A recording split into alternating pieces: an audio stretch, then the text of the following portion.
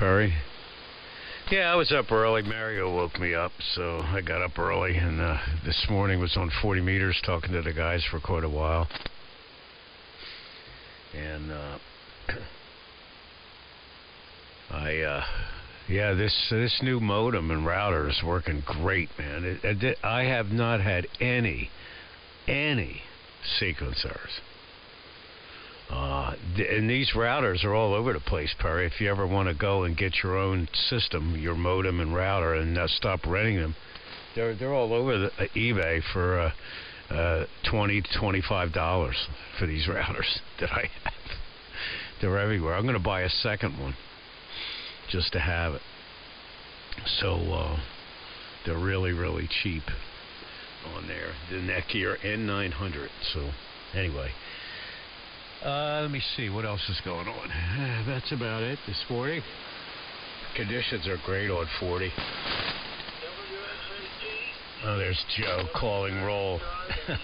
Go ahead, Glenn. W2SDR in the group. Yeah, W2SDR, W3MMR, N1SNG. Okay, very good on your router situation there. Sounds like you've got a pretty good match up there. And good on the 40-meter operations. Sounds like the band may be coming along quite well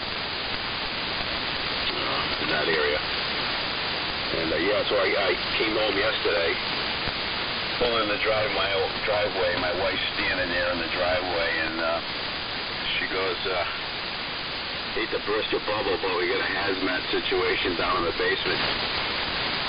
What happened was the outpipe to the septic got clogged up. So, and then she was doing the wash. So that couldn't go anywhere. So basically, when she was upstairs, when it pumped out, it flooded the bathroom.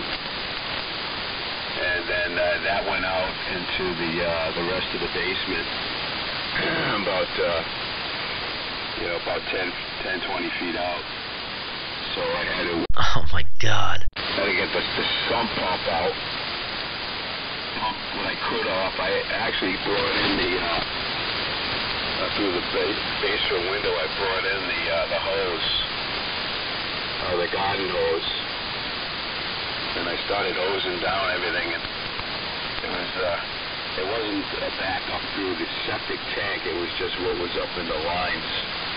But it was enough to keep me busy for about 4 hours. And I was lucky to have a big shop vac, so I was able to vacuum the rugs outside of the bathroom there, down in the basement. But I had to really go in there and, scrub everything down. I used like 4 cans of Lysol. I did all the rugs. Actually, some in the shack here started coming in into the back of the shack and the rugs. It was pretty wet. But the vac really, I'll tell you, that thing pulled that water right out of the rug. So I've got the dehumidifier running. I've got a whole bunch of fans running. And, just to dry things out. It looks pretty good this morning.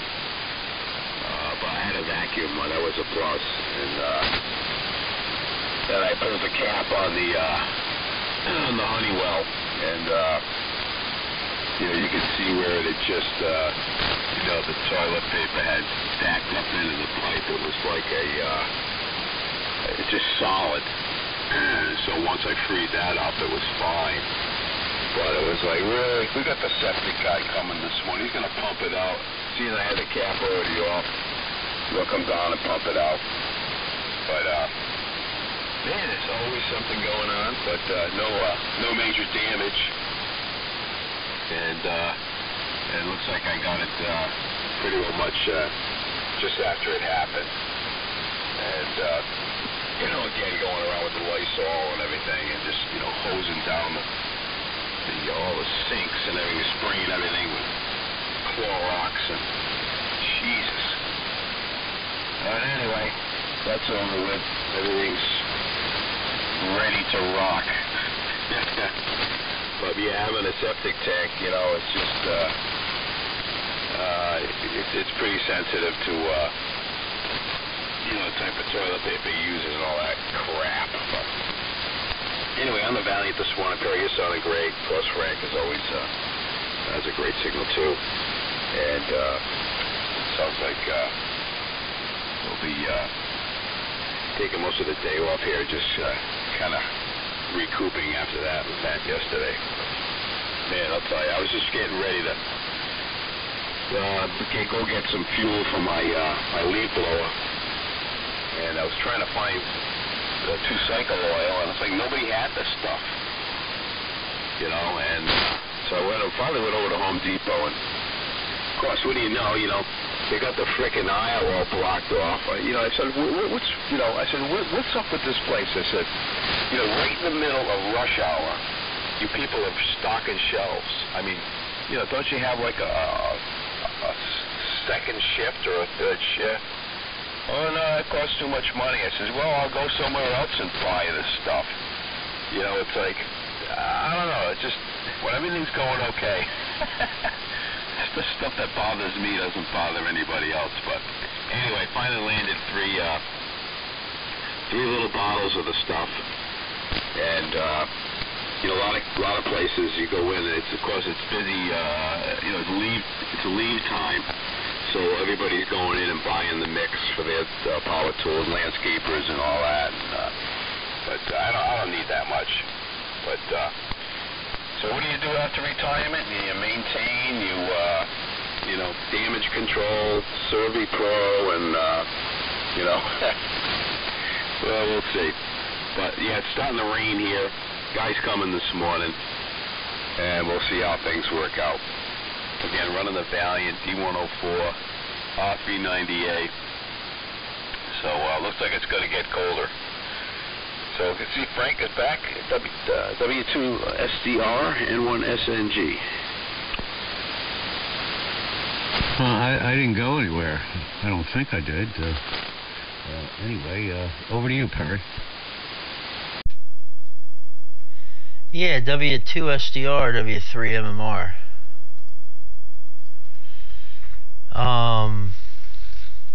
All right.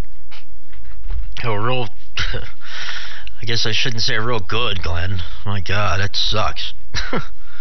Now I wonder. Well, I guess it doesn't. I guess it would probably be brown water, right? All over the house, all over the basement, like crappy water. That's what I would. Wow. So I'm guessing she was doing laundry. That's when it decided to back up. So maybe it was laundry water that went all over the place and not crap, which would be great. I mean, because I would think you'd have to call somebody like Surf Pro out there if that was the case. A professional. If that stuff gets into carpet or below the hardwood, if you have hardwood floors, that could be pretty gnarly, man. Well, I'm sure I'm not telling you anything new. Well, hopefully they can come and take care of it all today. Because I know my guy I work for, he had a tree fall across his deck about probably 3 months ago now, and it landed so hard it cracked the septic pipe going out to the septic. It fell across his deck, and I guess the pipe ran directly out under the deck, and from the force of this tree, it is a giant 100-foot tall tree, came down and pushed, I guess, one of the footings for the deck down, and pushed the ground down enough to crack the septic pipe going out into the out to the septic there. I was there when the plumbers were there, and you could see the pipe, how it goes, and it goes down, and where everything was clogged at. It was pretty cool, the technology these new plumbers have with the cameras and stuff. But it was flooding into his house too, and into his basement, man. He was getting water behind the walls and coming up through the hardwood floors, and it was all coming in right there at that main pipe that that went out into the septic there. So fingers crossed I don't ever have any septic problems. Pop, I don't think you've ever had any septic problems, luckily. I don't even know if you've ever had yours pumped out. Maybe I heard you talk about it one time, but Yeah, no septic here, just sewer, city sewer and water here. So, yep, 47 degrees. Started messing around with the SX99 yesterday on the bench. Try to do an alignment on it when I got waiting on some alignment tools so I can do things properly. But was just going over the alignment procedure yesterday and messed around with this little Christmas tree ornament I made. I made a Christmas tree topper out of 3 6146s epoxied together, and then I put a 12 BY7A on the top, and I put 3 multi-color LEDs in the center of it and hooked it up to a wall wart. It works great, man. It looks really cool. So I got that finished last night. So that's my Christmas tree star. Over to you, Pop. W2SDR, and everybody's signals are fantastic. 20 to 35 over here. So W2SDR, W3MMR. Yeah, okay, Perry, fine. Yeah, you're coming through good. Glenn's coming through good there. Everybody is. I got to return that router that I bought today. That and an aquarium pump that I bought. That's going back too, so I don't need that. So I'll have to make a trip to the UPS store today and drop that stuff off. I got the return information from Amazon, so I got to pack that stuff up and take it back. I can't remember. I got a cable with either the modem or the router, and I don't remember which one came with the cable. So I guess I gotta remember and send it back with the right unit. I can't remember which unit came with the cable. So that's a minor issue. Maybe I don't even have to put the cable back in there, but I like to return everything I got it with. So. Yeah, sorry to hear about the issue there, Glenn. I'm on the... it's always... Plumbing issues are always the worst. Well, I'm on my Anon this morning and the LD Moss amp here in the shack, so... I was on 85 earlier, on 75, talked to Timmy and, what's his name, checked in, Henry. And, Henry checked in. And, also, there was somebody else, N8ULN, I saw the end of him this morning, talked to Jim. And also this new guy, Cass, KD2GNZ. So there you go. Making the rounds. N1SNG in the group, W2SDR. Yeah, okay, Frank. W2SDR, N1SNG. Well, yeah, Amazon's usually pretty good at, you try to get all the, when I receive the packages, I always kind of, rip into them, I make sure I have all the correct, packaging material and all that, whatever they send you. And I don't know how they, when they receive that, if there's something missing, there's any argument with it. I thought it just went to one type of, like a return facility, and then it gets filtered out there, but, yeah, it's always good to have all the, I keep everything, the twisty ties, styrofoam, whatever they send me, and, usually goes back if we have to beat that route. But, the aquarium pump, too, sounds like you might have had an issue with that, or maybe just it was the wrong item. Very good on the SX99 there. I know I think you were going to get that some location, or it was being sent to you one way or the other. Sounds pretty interesting. Yeah, great receivers, Helicrafters. I've had a few of those, and all good stuff. And I like your Christmas tree ornaments there. That's kind of cool. The vacuum tubes. And 6146s. Wow.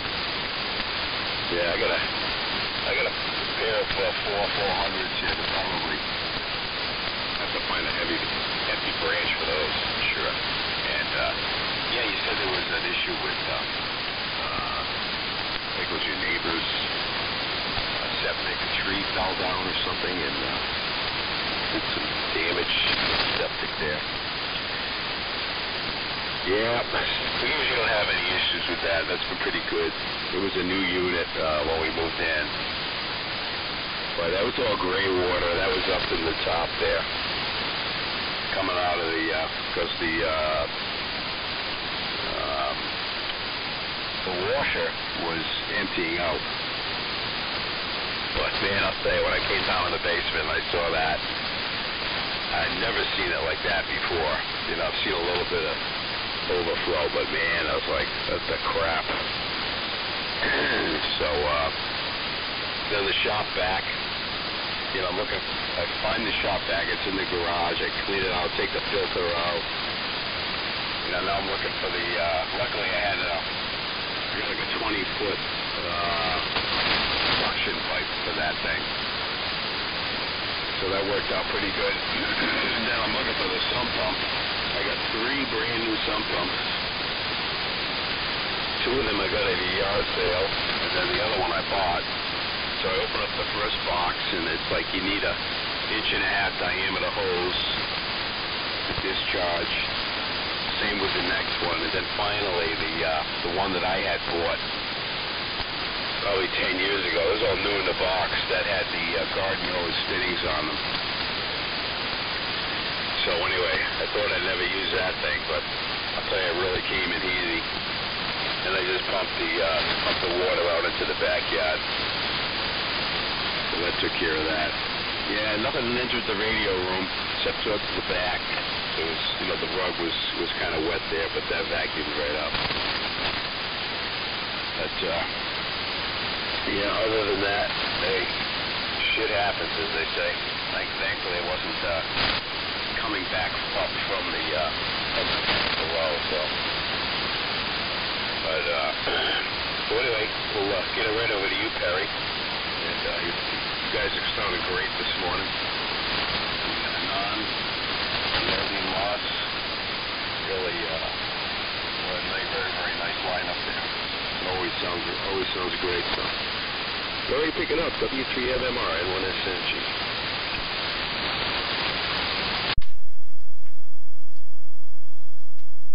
N1SNG. W3MMR. I hear something like knocking outside of my house. I'm like, what in the world? I don't know what it is. Anyway, I'm glad it wasn't worse than what it could be. We'll leave it at that. With the water, man. God. Yeah, well, good. That's all getting squared away, Glenn, man, for real. Yeah. Anyway, I can't get over the bad conditions this morning. Everyone is coming in fantastic. I mean, everybody's well above 20 over. Hopefully I'm coming in all right. I'm only running 150 watts. Oh, here this morning, getting low on coffee. I have to go make another cup. Yeah, the SX99, I got it dropped off to work, Glenn. I found it on, I think I might have mentioned this, but I found it on QRZ. And the guy was just so happened to be coming to Philadelphia to visit a friend the other day, and said that he'd be willing to drop it off on his way through. So he came right to my work and dropped it right off. And couldn't be happier. You know, for $100, the thing's in great cosmetic shape. Alignment's a little off, but I mean it's, nitpicking. You know what I mean? And it works great on AM. That's really all I'm going to use it for, is for 3885. The AM window and maybe 160. And I actually had it on 160 with the DX100 yesterday. I think it was yesterday. So it works pretty well on 160 as well. So yeah, we'll mess around with that, do an alignment on it. Hopefully don't screw it up too bad. But I got the signal generator my dad gave me, the HP, what's it, 8640? I don't remember the model number. Anyway, So now I have a signal generator that I could actually do alignments with, so I figured it'd be the perfect one to try my hand at, see if I can't mess it up. So, all right, I'm gonna go back to you, Pop. I'm going to run down the hall real quick, but I'll be within earshot, and should be back by the next the next round here. So, W2SDR, W3MMR.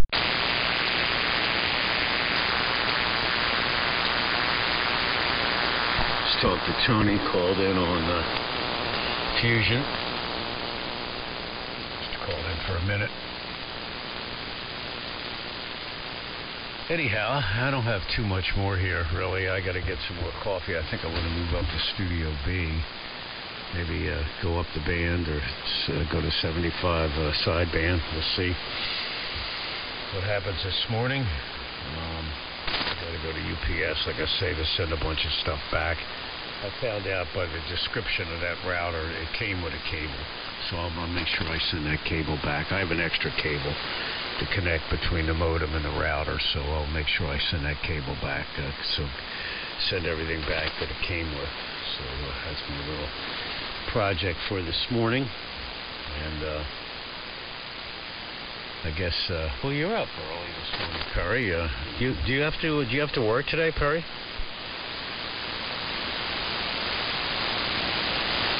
Like Perry must have ran in the other room there. So I don't have too much more here, Glenn.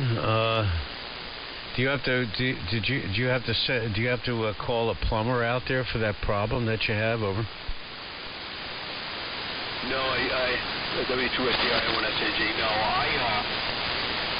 I was able to get out to the septic cover. I've got a kind of a manhole cover in the backyard. I wanted to pop that, and then I could see the blockage.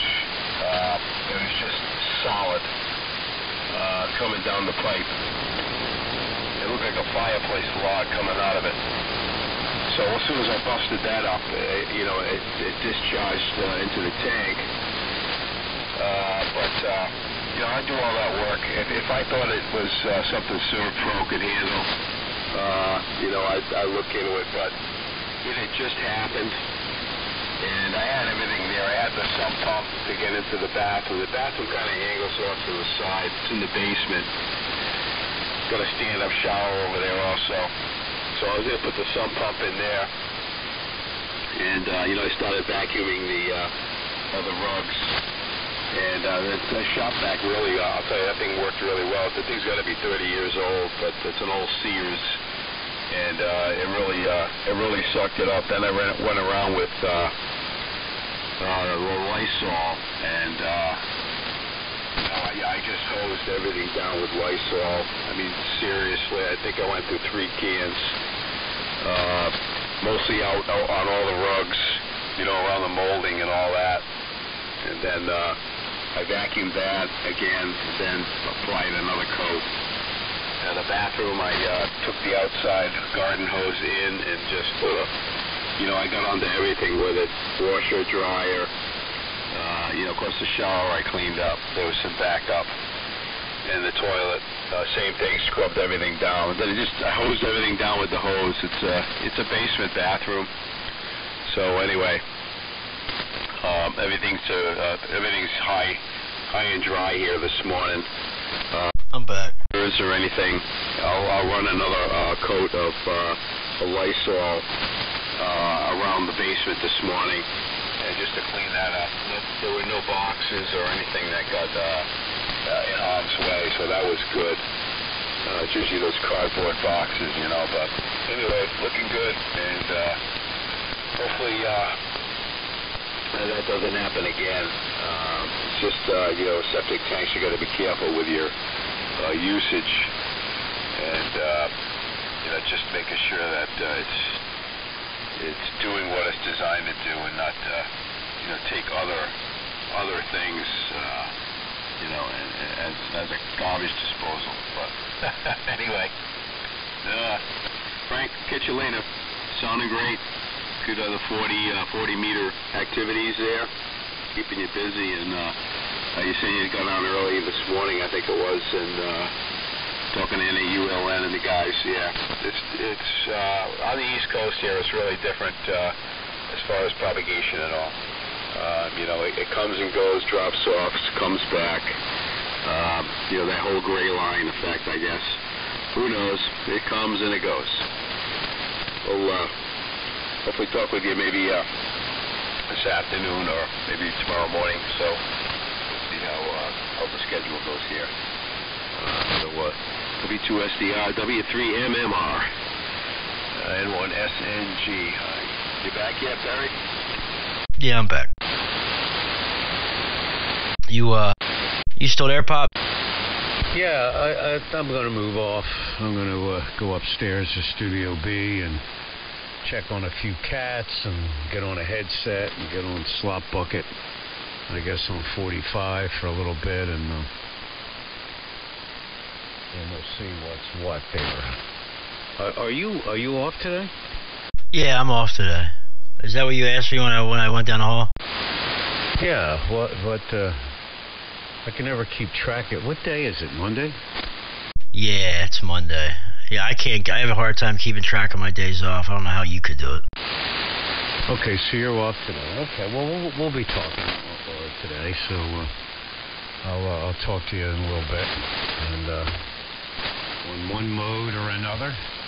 And Glenn, 7-3 to you, and we'll see you guys later. Go ahead, Perry. W2SDR. Yeah, all right, Pop. I'll catch with you. I'll catch up with you later. Anyway, 7-3, Pop. What's I gonna say? Well, I'm back, Glenn. I am back. And that's a bomb. I mean, I couldn't imagine going through any crap like that. Like, literally going through crap like that. I guess that's what I have to look forward to when I become a homeowner again. I've only owned one home in my short existence on this earth. And I was in my early 20s when I owned that place. And I wasn't there for that long. It was probably a little over a year until my wife and I split. And my ex-wife and I split. And I didn't have enough time for anything to go wrong in that place.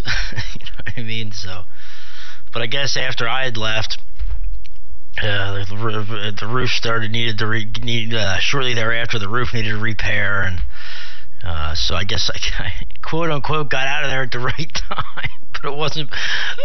Oh man, it wasn't by my choice, Glenn.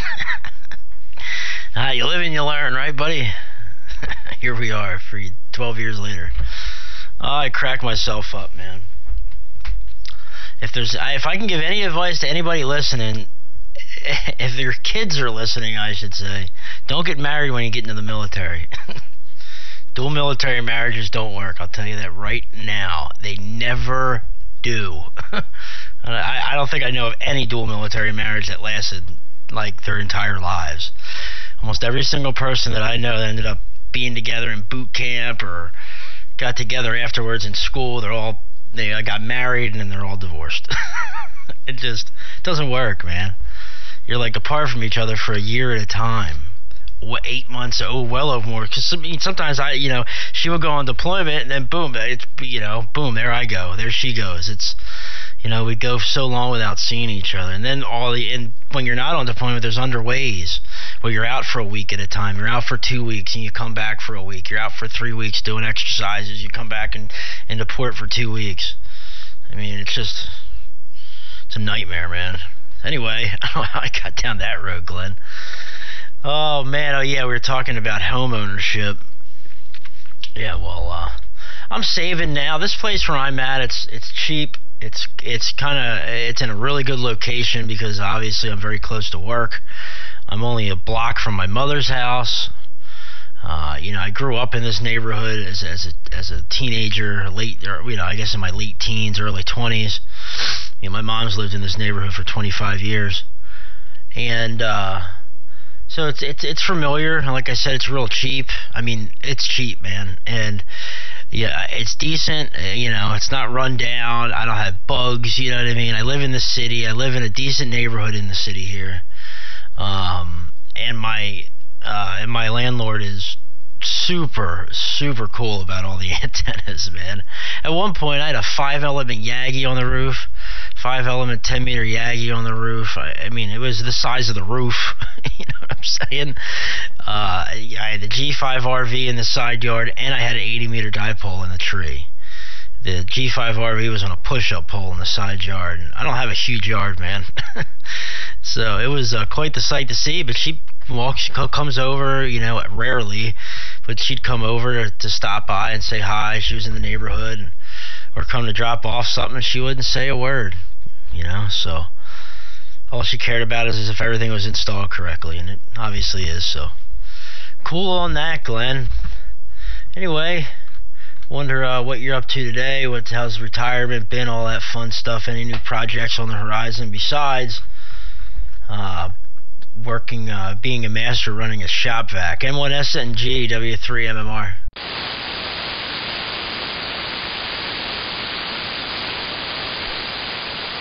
Yeah, W3MMR, N1SNG. Perry, I'm just about losing you there, not because of you know, your signal. It's the noise here. It's just it is raining, kind of rainy here, so I'm thinking that there's going to be some sort of a insulator problem or something. It's just the noise is incredible, especially on 160. My antenna's resonant at 1885, you know, and then the closer I get to 1885, you know, on the RK98, I mean, yeah, the RK98, it gets louder and louder, and it's just totally wiping you out here. So I'm going to have to bail. Situation's not good as far as the interference. And I notice with the rain, it's a lot worse. So just another thing to add to the list. Something's malfunctioning around here in the neighborhood. So I'll say 7.3s for now. And hopefully we'll catch up a little later on. Might be changing a bit there. So good to hear you in here this morning, Perry, Frank. And have a great day, Perry. Always good to hear your voice. W3MMR, N1SNG. Listen out. Yeah, sorry, Glenn, man. That sucks. Brutal. I'm gonna go back up to 75 meters if you'll be up there. 75 meters, if you can hear me. We'll catch you later, Glenn. 7-3, man. We'll chat later. N1SNG, W3MMR. Clear now.